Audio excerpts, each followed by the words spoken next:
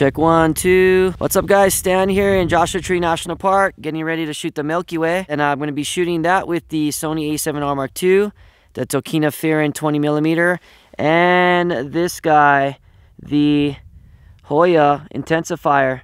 It's definitely my secret weapon. Not gonna lie, no BS. If you are an astrophotographer or considering shooting the Milky Way or nightscape photography in general, you should probably consider picking one of these up for a few reasons. One of the main reasons is that this filter actually cuts through light pollution big time. It suppresses the sodium vapor wavelengths that our city lights emit, which is the biggest reason we have light pollution. And the second thing is it definitely dramatically helps you out in post processing. So I will be doing some before and after shots with it on and with it off, and a final edit of what that shot looks like. That's about it. You will definitely see the difference, and we'll go from there. So if you have any questions about the filter, you can always hit me up through my website, and I'll do the best to help you guys out. All right, guys, see you in a little bit. Later. Hey, what's up, guys? Stan back here at home after an awesome night shooting the Milky Way at Joshua Tree National Park. We got here 4 images, before and after images using the intensifier. But before we jump into these samples, I wanted to go over a few extra things I didn't mention earlier about this Hoya intensifier. So traditionally, these intensifiers are used on fall foliage because they really increase the saturation, the color saturations in the reds. I'm actually using them on sunsets as well. And the intensifier also yields a more neutral color balance in astrophotography at time of capture, which can save a lot of time in post-processing, which I did mention earlier.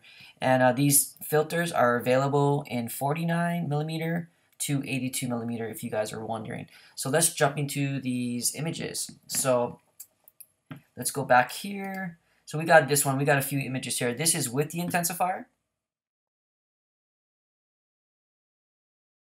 And this is without the intensifier. It's pretty easy to see the difference with and without. With and without. And of course you can see all this light pollution right here. This is all coming from Palm Springs. So here's another sample. This is without the intensifier. I'm going to do a quick little edit in Lightroom on this image here. And to the right of me, as you can see there, I haven't done anything. It's all at 0. I'm just going to do a quick little edit in Lightroom. Here we go. I can't stop crying over you. Alright guys, there you go. That's a little edit just in Lightroom to my liking right now. Be right before I drop it into Photoshop for the final touches. So I'm going to copy this edit and apply it to the other ones. This is the photo without the intensifier on. Paste that. Let's go through these guys really quick. Paste that one on. Okay, as you can see, the sky looks a little bit more natural. Actually, a lot more natural. You can actually almost see a little bit of the glow, the air glow. So on this image, there'll be a lot more work that I would normally do to take away all that orange in the background there. To me, this was, an okay edit, a few years back until I started using the intensifier and knowing the difference and how awesome it is. This filter is just pure magic. Having this filter is a huge tool for any astrophotographer out there. If you need any help, have any more questions, anything I didn't cover, feel free to hit me up on my website at stanmoniz.com and I will be happy to help you out.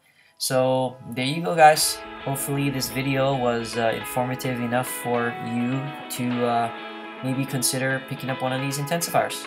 Alright guys, till next time, aloha.